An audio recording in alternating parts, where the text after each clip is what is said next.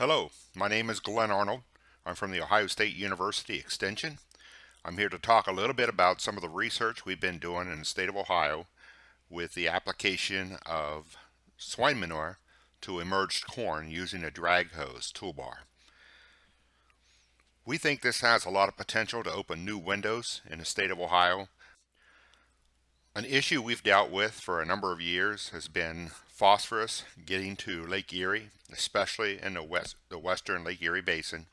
This has caused a lot of concern amongst farmers, public officials, legislators.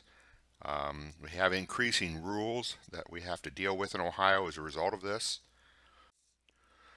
You can see the size of the western Lake Erie Basin in northwest Ohio.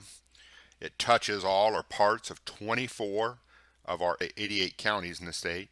And you can also see in the lower left corner Grand Lake St. Mary's, which has had its own algae issues for even more years than Lake Erie has. We store manure in Ohio in ponds. I don't really call them lagoons because we really don't look for treatment. We look to pump these out on a regular basis. And we know dairy cows will produce somewhere, when you count rainfall, lot runoff and stuff, around 30 to 40 gallons per cow per day of liquid it has to be worked with. On our hog farms, they're enclosed animals. The pits are beneath the livestock. More dense nutrient in the hog manure than what's in the dairy manure. When I survey farmers and talk to them, they've revealed to me over a number of years that approximately half of our manure is applied in western Ohio and northwest Ohio in that October to December time frame. You can see on this slide that we've got about 49% being applied at that time of the year. And I estimate that we've got about 1 billion gallons of swine manure and 2.5 billion gallons of dairy manure that has to be handled each year. And we're trying to do half of that in the months of October, November, before winter sets in. Basically, our windows for manure application are dictated by growing crops. Our weed acreage, which gave us a July-August window, that continues to decline in the state. And fall application generally starts when silage harvest. If we have a delay in the harvesting of crops, that ends up in a delay in the application of manure. Commercial manure applicators get behind, normal farmers with manure to haul get behind, and we end up with situations where manure is applied to frozen ground. Then when you have a warm spell, then you have runoff and issues like that we have to deal with. Again, we're getting more restrictions on our winter manure application, but you have to really think, can we open other windows of time to apply manure? When I compare the two manures we most commonly work with, we have swine manure in the center column, we have dairy manure on the right-hand column. When I look at the nitrogen, the phosphorus, and the potash in the manures, I like to look at the manure available nitrogen, which is in green. And essentially, that's the ammonium portion of your livestock manure, plus about half the organic portion, and that makes what we call available nitrogen. That would be nitrogen in the manure available the first growing season. And you can see that swine manure is sitting here with 40 available nitrogen units, and dairy manure is more like 12. And those can vary quite a bit from farm to farm, but at least they're fairly consistent year to year from the same manure source. And you can see there's micronutrients further down in that chart. I see sulfur, for example. And again, those are there, they're in the manure, there are opportunities to use. We started about 15 years ago doing manure application to wheat. We did surface application, we knifed it in using this little pecan toolbar for incorporated manure application, essentially opening a slice in the soil and putting the manure over top the slice.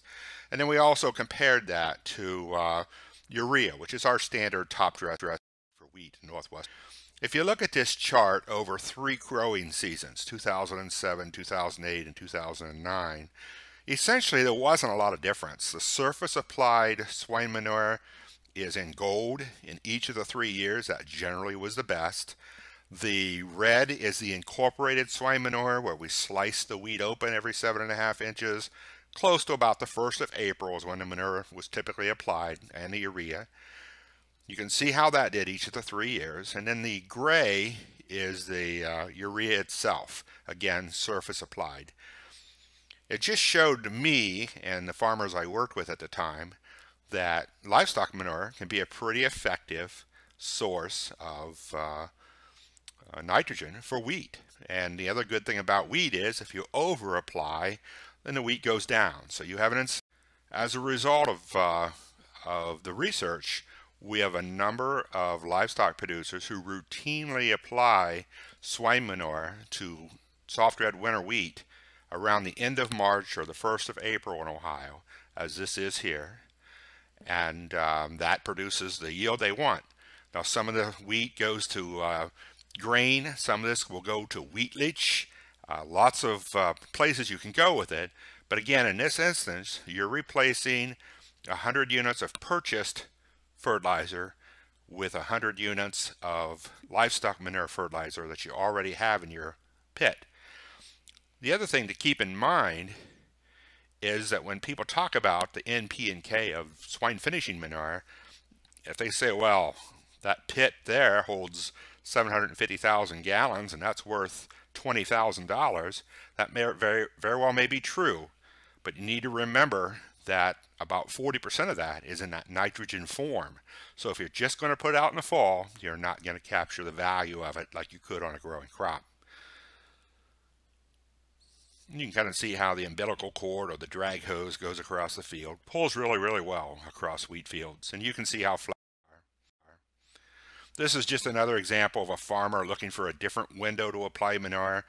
He planted this field of wheat, had the commercial applicator come in and put manure on top of the newly planted wheat, and you can see the curve where the manure was applied, where the wheat is a little healthier, a little darker greener, and again you're capturing that nitrogen rather than losing it. This represents small plot research we did at the Ohio Agricultural Research and Development Center in Northwest Ohio at Whiteville. This is 2012 to 2016 data. The top half of this slide, everything above the cursor, is pre-emergent manure application. I thought that if we wanted to go to a drag hose someday, we would have to do it before the corn came out of the ground. So you can see my treatments are 28% UAN. We have incorporated swine manure, and this was applied with Dietrich units placed at about 5.5 inches below the soil and covering wheels. We have surface applied swine manure. We just left the toolbar up in the air and applied it that way. The incorporated dairy manure is knifed in just like the incorporated swine manure was. But again, dairy manure being lower in nitrogen, we had to also add UAN to it. And then surface applied dairy manure with knifed in UAN. Each treatment got 200 units of nitrogen. So on the swine manure, that came out to about 5,000 gallons per acre. On the dairy manure, I applied the maximum permitted, which was 13,500 gallons per acre in Ohio, and then supplemented with an additional 65 units of nitrogen as UAN, believing that we got about 10 units for each 1,000 gallons of dairy manure we applied. So the bottom half are post-emergent plots that we did. Very same treatments, very same amounts, done probably about the V3 stage of production, where the pre-emergent manure applications above were always done within about 3 or 4 days of the corn being planted. If you look all the way to the right and you look at the 5-year average, and it gives about 3 droughts in my 5 years of research here and 1 outstanding year in 2013. But again, when you come across there, the 5-year average for the 28% nitrogen was 142.6 bushels per acre. That compares pretty similar to the post-emergent application down here at almost 145 bushels per acre. But if you look at the incorporated swine manure at 158.2, that's quite a bit better than the 28 in the pre-emergent plots. And if you come down and look at the post-emergent plots, you still see that sizable yield gap of between 16 and 20 bushels per acre. So the incorporated swine manure, part of it from the moisture, again 5,000 gallons per acre, maybe some of it from the tillage effect of the chisels, but regardless of what we give it credit to, we saw a nice jump on that yield. If you go to the surface applied swine manure, where again we didn't incorporate it, you can see it's quite a bit lower than the incorporated 28% nitrogen, and an awful lot lower the incorporated swine manure was. And you see the same thing show up down here in the bottom. Surface applied swine manure was below the incorporated 28% nitrogen and quite a bit below the incorporated swine manure on the post-emergent plots. Dairy manure has similar information. If you look at incorporated dairy manure, again, a lot more liquid here, almost 3 times as much. But 158.7 compares very favorably over 5 years to the incorporated swine manure. You come down here to the post-emergent plots, 164.6 compares very favorably to 164.3 on the incorporated swine manure. And then surface applied dairy manure, again, quite a bit less than either the 28% UAN or the incorporated dairy manure. And at the very bottom is a nitrogen check. If you look at the growing seasons, 2013 was an excellent growing season. We got great yields. 2012 was an absolute drought, but again, the manure did pretty well. 2016 was an overly wet growing season, extraordinarily wet. And it seems like the ammonium nitrogen that was in that swine manure and the nitrogen that was in that dairy manure hung around a lot better than the 28% did. We've also conducted a lot of plots across Ohio with a tanker and a tractor in an attempt to show farmers the potential of their livestock manure. This would be an example of that, where we're going across the field, we're side dressing 6 rows of corn with this James Way tanker and a John Deere tractor. We're using Dietrich shanks, and I like those on this tanker is simply because they're helping to take out some of the compaction that we're causing. You can see we're going about 3.2 miles an hour across the field. Application rate is to match whatever the farmer wants.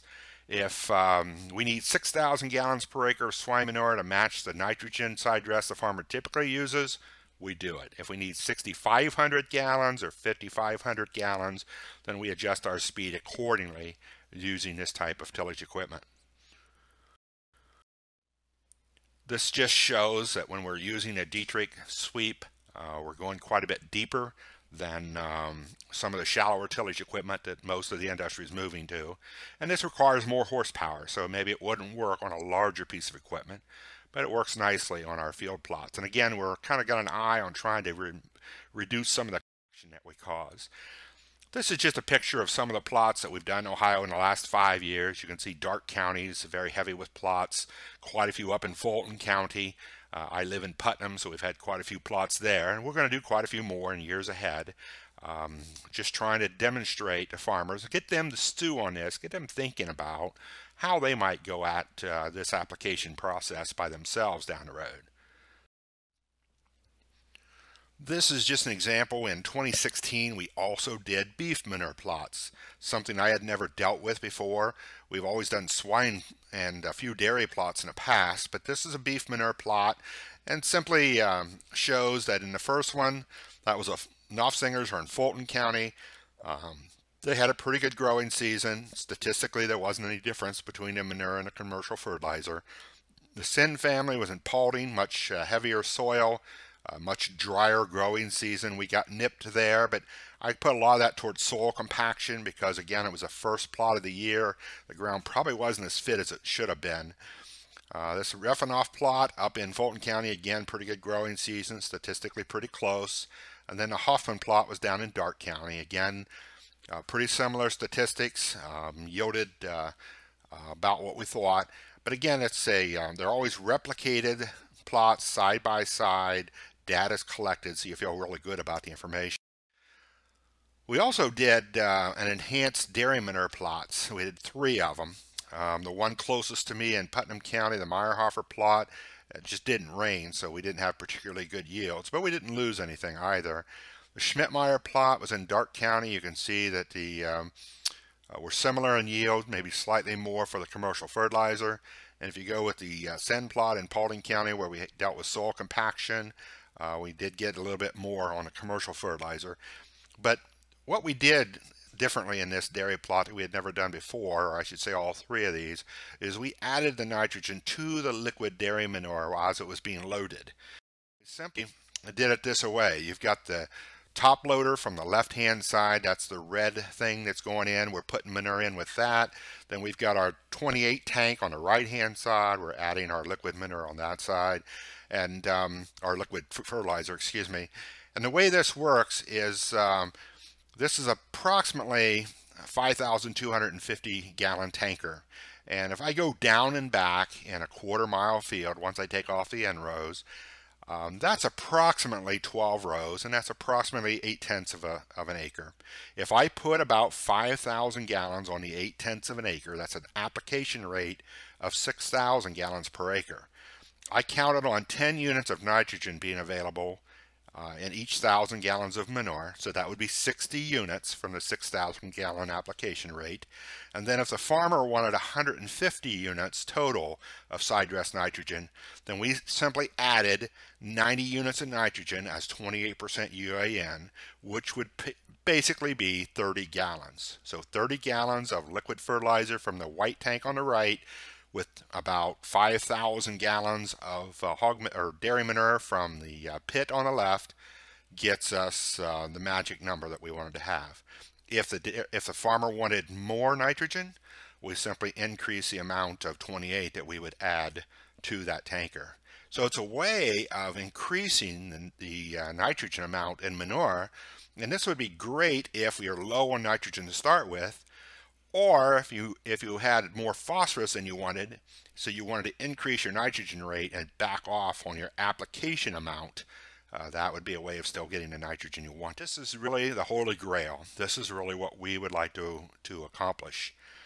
This is Herod Farms in Darke County, Ohio, and this is how they have gone about applying swine finishing manure to corn for the last 3 seasons. Essentially, they plant their cornfields to accommodate the drag hose.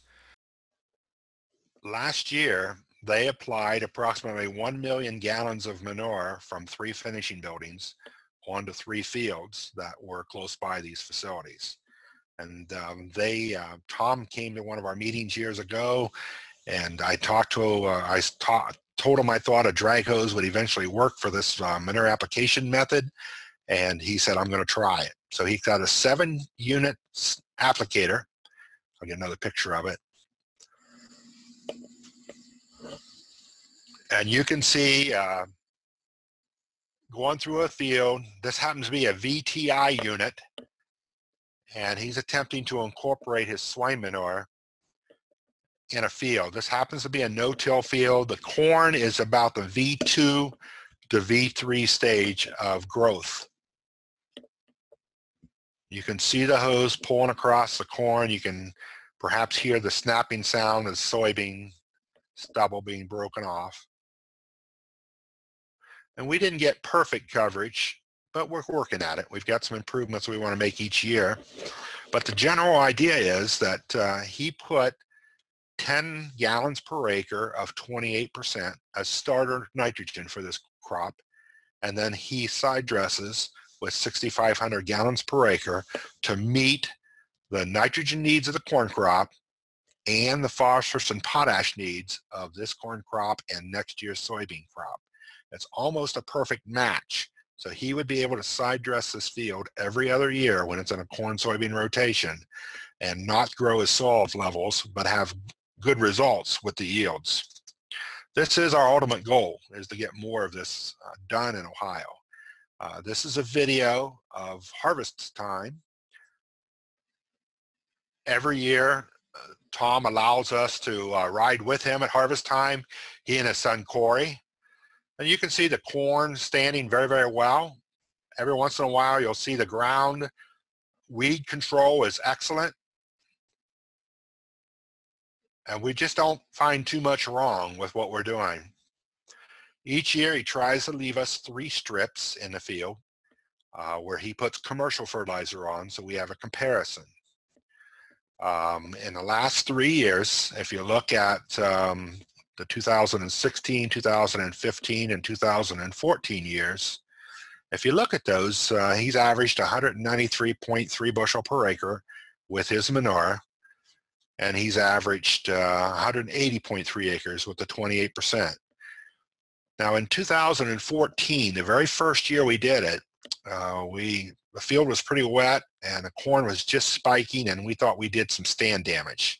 We thought we knocked off about 3,000 plants per acre. In 2015, we didn't have any stand damage, but we got 10 inches of rain in the first 30 days of the field, and that's where we think we lost a lot of our nitrogen, especially our commercial nitrogen. And then in 2016, a little bit of more of an ideal growing situation, and maybe a little on the dry side. But again, Tom was very pleased with the yields. They kept up with what he typically expects in his area. Very competitive, he thought, with neighbors. And certainly gets a lot of looks when he's out there in a cornfield side dressing with liquid livestock manure. If you look at the numbers on Tom's and we talk about the balance, this slide basically just talks about if we looked at 200 bushel corn and 60 bushel beans, which is not too far from what I would expect in Tom's area of Ohio, corn requires will remove 0.37 pounds of P2O5 per bushel, which would remove 74 pounds of P2O5 in a crop season. Corn also will remove 0.27 pounds of K2O, which would be 54 pounds in a 200 bushel growing season. Then when he comes back the following year with his soybeans, soybeans will remove 0.8 and 1.4 respectively of P2O5 and K2O. So the 60 bushel bean crop removes 48 pounds of P2O5 and 84 pounds of K2O. For a 2-year removal of 122 pounds of P2O5 and 138 pounds of K2O. Now when Tom adds his manure, he adds his nitrogen, of course, for the corn crop, but based on his soil test, or based on his manure test, he's adding 117 pounds of P2O5 and 143 pounds of K2O. So over a 2-year time period, he would have a net nutrient loss of P2O5 and a slight net nutrient gain on K2O. Now again, in our soils, it takes 20 pounds of P2O5 to add or subtract 1 part per million or 1 pound per acre on a soil test. In our soils, it takes about 12 or 13 pounds of K2O to add or subtract 1 part per million or 1 pound per acre on a soil test. So essentially, you're looking at a net zero gain. And if you had to have more phosphorus, you wanted to build your soil, instead of a 6,500 gallon per acre rate, he could raise that up slightly. I know, corn will take any amount of nitrogen you allow it to have. If your phosphorus levels are already quite high and you want to run larger deficits of your phosphorus, we could simply spike the manure with 28% so that we would get the necessary nitrogen and we could back off on the P2O5 and the K2O applied. So, we could still do 6,500 gallons, but if we added nitrogen, or excuse me, we could add nitrogen and we could back the rate down to 5,500 gallons or 4,500 gallons. Remember, all my research plots are based on 5,000 gallons, so it's not the gallonage that seems to get a lot of extra yield. It's just the fact you're placing that nitrogen where the corn crop's going to use it. So at the bottom, I've got an almost perfect balance of NP and K for a corn-soybean rotation. And again, we've worked with wheat too, and we can certainly make that work as well in a wheat rotation. But these are numbers that those of us who are aware of the importance of getting our phosphorus levels in line with possible future legislation or possible future rules and regulations, this does give us hope that we can do this on a commercial level with good success. Now this next slide with the weird diagram rows, Herods plant their corn at a 45-degree angle. And they do this because this is the way the commercial applicators make their hose work out on manure application. For those of you with experience with commercial manure applicators, they will lay the hose diagonally across the longest portion of the field. And once that's all laid out, they will then side dress 1/2 of the field. going back and forth. The trips get a little shorter each time. And then when they're done with half the field, then they'll swing around and they'll do the other half. So when Harrods plant their corn like this, Corey usually does his own manure application. He hooks onto his own toolbar. He can basically be unassisted in side dressing this entire field, just having somebody back at the pump ready to shut it off when the field is done. Ideally, we would like to eventually get to the point where the rows were straight and we could side dress corn in the way it's traditionally been planted. Now, there's never been a financial incentive to do this before, because if you talk to our commercial applicators, they generally always have a clear field, no growing crop, or maybe just a wheat crop or a cover crop in it. And so there's never been an incentive to apply manure any other way but diagonally across the field. So we've got a lot of guys stewing about this in the state of Ohio. And one of the real big reasons is that most commercial applicators tell me that they are not busy from the time corn planting starts until the time wheat harvest comes off. So we are out early in the spring trying to apply manure. Then when the corn and soybean ground gets fit, planting starts, application comes to an end, and then those applicators, other than fixing and repairing their equipment and prepping for the wheat harvest season of manure application, they aren't drawing any income. So they're looking at this as a chance to add perhaps 6 or 8 weeks of income in a growing season if they can work with the farmers to get manure on corn in a timely fashion. There's several neat ideas out there. I've spoke to some groups about this. We're not big on hose humpers yet in the state of Ohio, but maybe we will be. Or maybe the equipment we need to be successful just hasn't yet been developed yet. I would not bet against the people we've got stewing on this idea. I spoke to our commercial applicators a couple times over the last couple years. Many of them have several ideas that they would like to try. So I've encouraged them to do that in the summertime on some wheat fields, wheat stubble fields, see if they can make something work before you actually get into a cornfield and start taking out stand.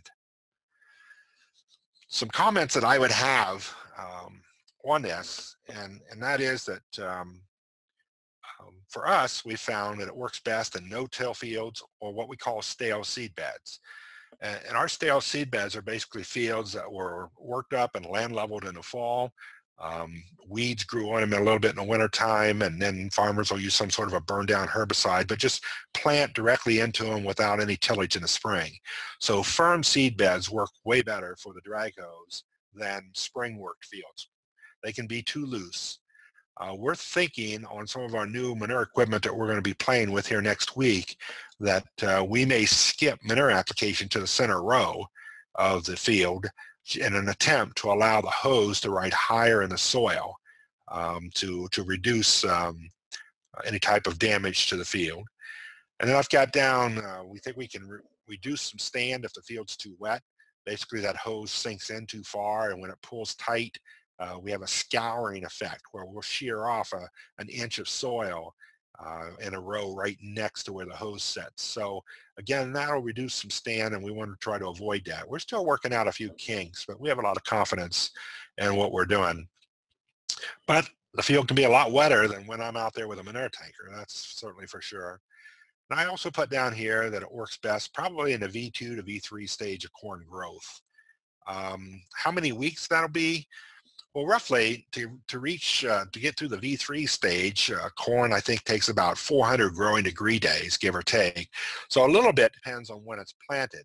If it's April planted corn, then maybe you'll have 6 weeks to get that done.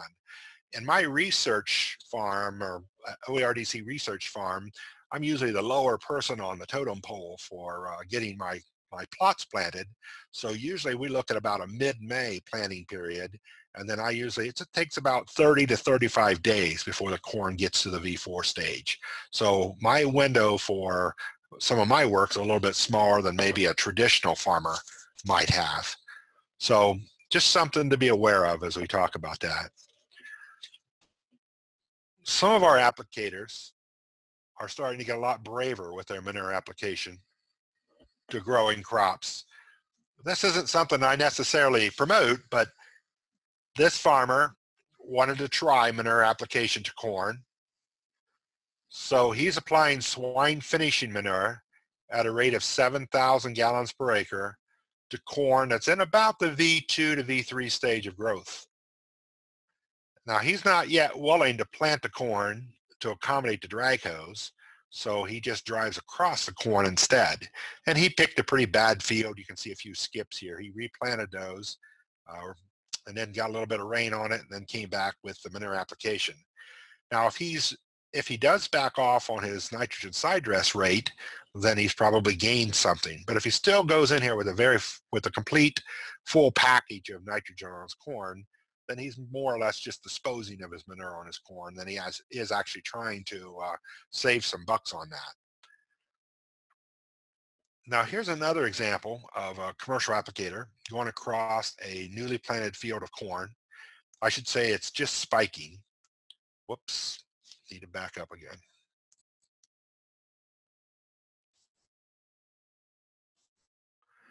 Now this was a spring worked field, very soft and mellow, and the hillside or the knob that he's coming off of is extremely soft. And they didn't have any rain on the field after planting. The corn is just beginning to spike. So this gentleman is putting manure on. He's applying at an angle across straight planted rows. They did that the first year and they were really happy with the results, but they weren't happy with the results this year. And I think this second video will show why. Because the ground is so soft and the manure is kind of pooled, you see how we're scouring and we're either burying some corn deeper than it needs to be, but also we're pulling the liquid off of some of the places it was applied. So essentially, the reason he was disappointed is he did not get the yields he was expecting, because after the manure was applied to the soil, it was then removed and kind of gathered in almost like a windrow. I'll show you a picture. This is an example. On the left side, you can see the manure stayed where it was applied. On the right side, you can see where the soil's a lot lighter. The manure was gathered off with the drag hose pulling.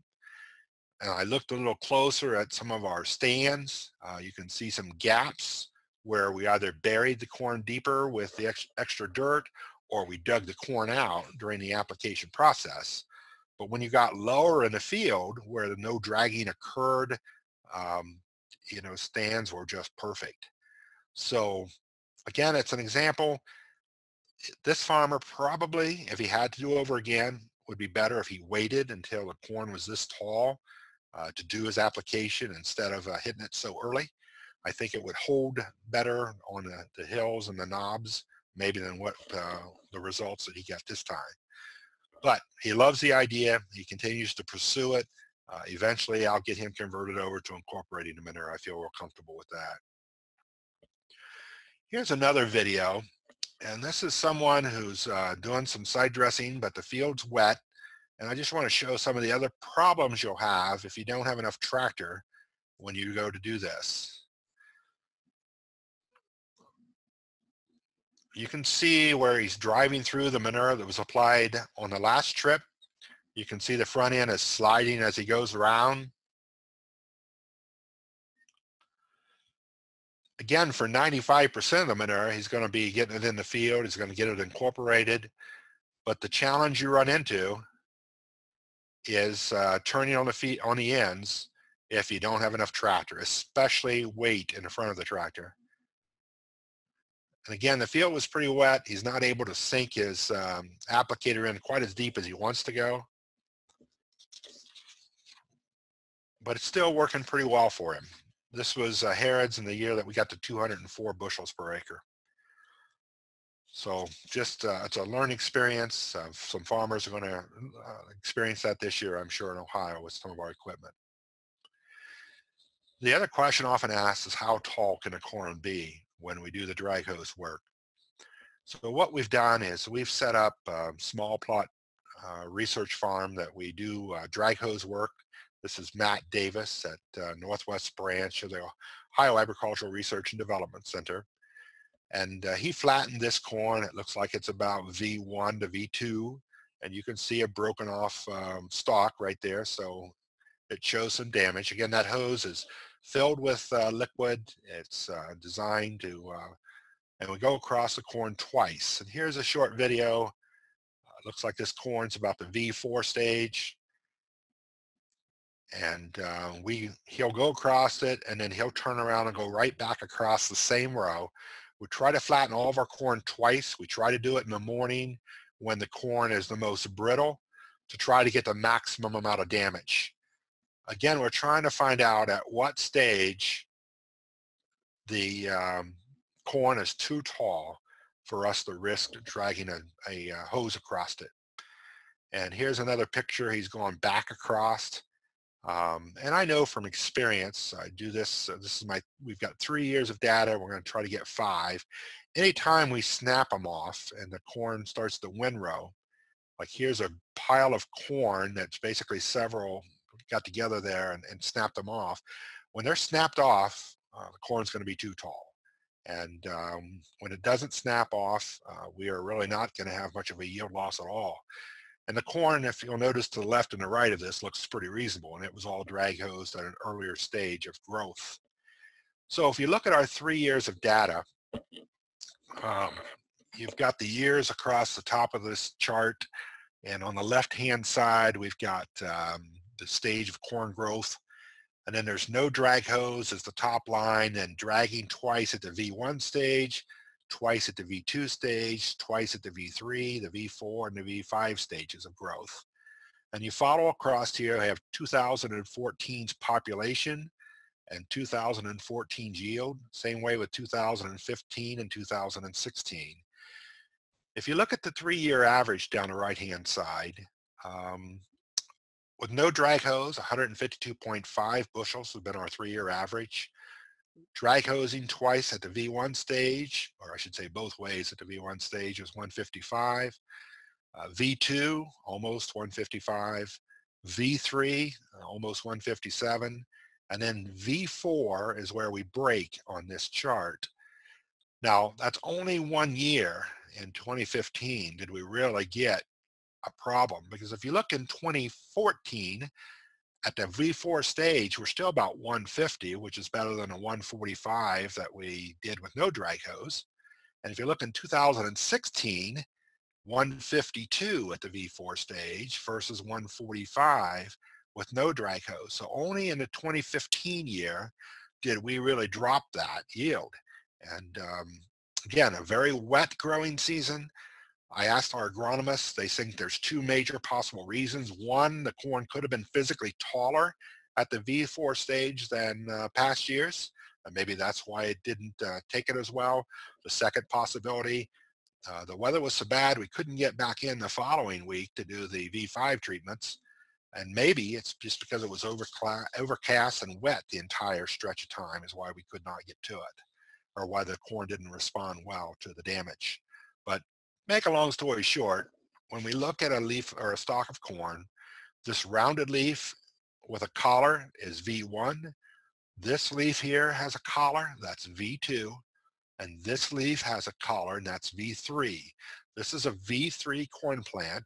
This was the height of the corn that Harrods did their drag hose work in last year. And we feel comfortable that that's good enough to get what we want done.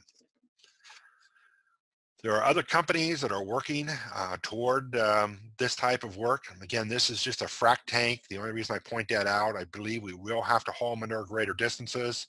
In Ohio, frac tanks are growing in popularity. There are 2 semis emptying into this frac tank. We buy these from Pennsylvania, where they had their oil boom.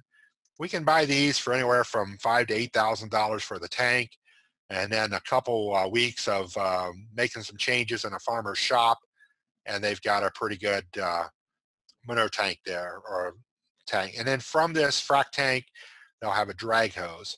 This is just one of the newer technologies that have been developed for side dressing corn, and I have a lot of confidence in that'll someday be the Cadillac that many farmers will look at using. This is just a Cadman system that's a half mile of hard hose fed by a soft hose coming out of a frac tank. When they go down the field, they are applying manure. In this instance, I think the rate is 8,000 gallons per acre using an airway. And this would allow somebody to apply manure to corn much taller than what we can do with the drag hose. So that's one of the reasons I have a lot of confidence that this will catch on over time. And basically what they did is they lengthened the stinger on this, or the arm where the manure hose is attached to. And this is they were working out some kinks when I was working with them this day. It was a November day, so there's no corn in the field. But you could see this maybe side dressing corn as tall as a table in many instances. So when they get to the far end of the field, they make their turn and then they come back. And they can leave that hard hose in the same row it went down, and the Cadman is slaved to the tractor so that it will withdraw the hose at whatever speed the tractor's going. So if manure rate volume drops and the tractor wants to slow down a half mile an hour, the hose withdrawal will slow down. If manure flow is running really good and they want to speed up or put a little lower rate on with variable speed, the hose will speed up its withdrawal. And they call this a continuous manure applicator. I think it has a lot of potential in the years ahead. And it's based loosely off some of our research here in Ohio.